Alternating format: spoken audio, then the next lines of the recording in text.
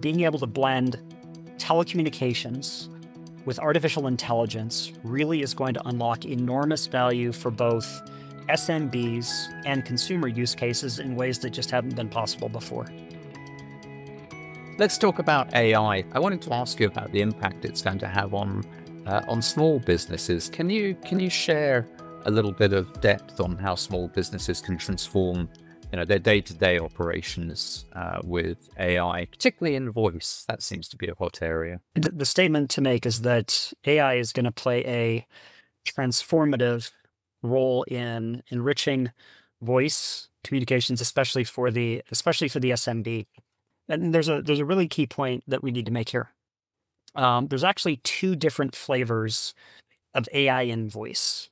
The one that everybody's talking about right now is an AI agent answering calls on behalf of a small business, right? The customer support use case, that's very simple. And that has obvious value, right? You can transform a relatively expensive human that was answering those calls into an automated system that can answer calls in a human way.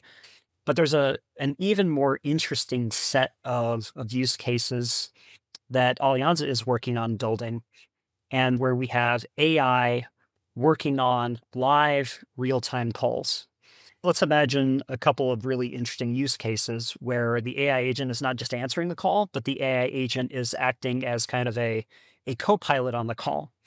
Let's talk about a service that we're working on where we're doing real-time language translation between two people. Like if I call somebody and they only speak Spanish, I don't. We're building a system that can do real-time language translation live on that call. That's amazing. We're also building what we're calling real-time fraud protection. This is where an AI agent can protect a call. So bad guy calls my mom, and bad guy is trying to get banking information from my mom.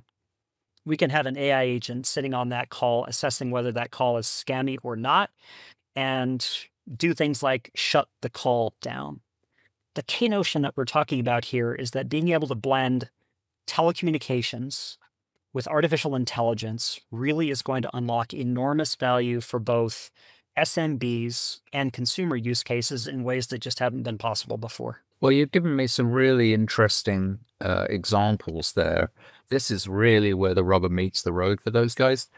They, at the moment, a lot of them are being crushed by the need to upgrade their networks to carry AI traffic, but they're not making any money from the AI traffic. That's all going to OTTs and hyperscalers. That's exactly the point, right? The OTTs and hyperscalers are currently extracting all the value by riding on top of the enormous investments that service providers have made in their networks. And so what Alianza is fundamentally about is working with a service provider to modernize their network infrastructure such that the service providers themselves can deliver these sorts of services.